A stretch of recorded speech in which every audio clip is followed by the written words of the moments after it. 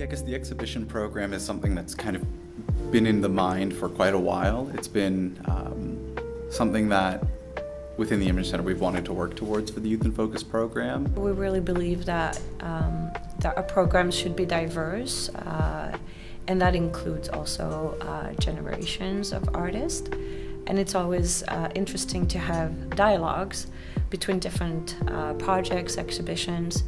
Younger generations bring new ideas or new ways of thinking and creating. We have a responsibility to help train and form future generations of artists.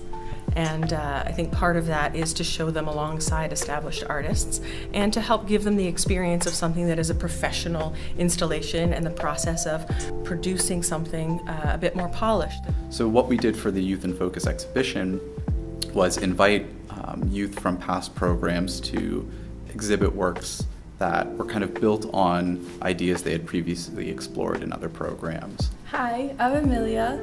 Hi, my name is Cardell. My name is Alicia. My name is Sienna Hisu Jang. My name is Anne. I'm currently a student at OCAD University with a major in graphic design and a minor in photography. I'm a graphic design artist, photographer, creative director. My interest in art started in middle school. I did some photos for my friend at the subway and it turned out really nicely. So I was like, damn, I could really do something about this. I always had a passion for creativity. It was just innate drive I had since I was young. That's why I came to this path, because that just makes sense. That if it always came to you naturally, I feel like that is your purpose, calling. I've always been a creative child since the beginning. I used to like making things and creating things, and that led me to making a lot of drawings and paintings, and then I got a lot of into collage and stuff, so yeah.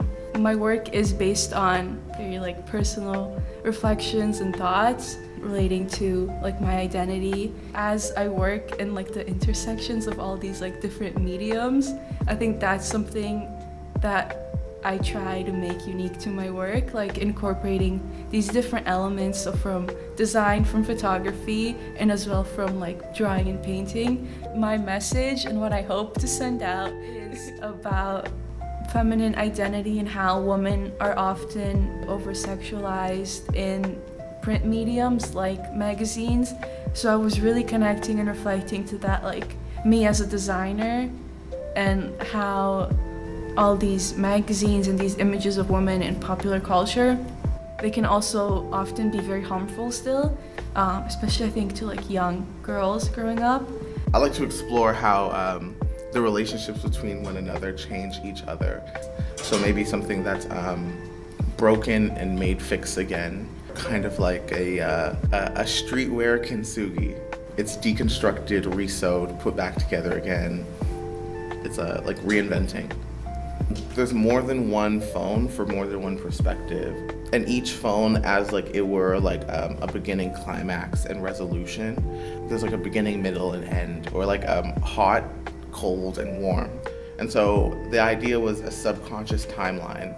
My brain was the social media, and all my interests and perspectives were on a timeline that you could look at, read, scroll past.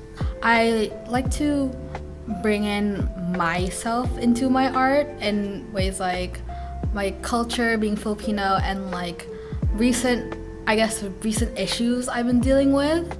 It's about trying to not make the same mistakes over and over again.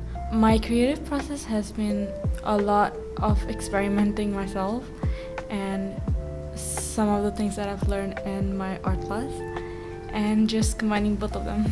One of the inspirations for my artwork was I really wanted to get into sort of the nostalgia of living as a child and how everything used to be so simple. I didn't really have a formula. I think that's what makes my work unique to myself, because I'm just doing things very intuitively, because I'm just going head on, just doing what I feel like it is right to me. My inspirations came from my curiosity at the time, and still the curiosity that I have towards society or myself, or towards the things that are going on around me, internally or externally.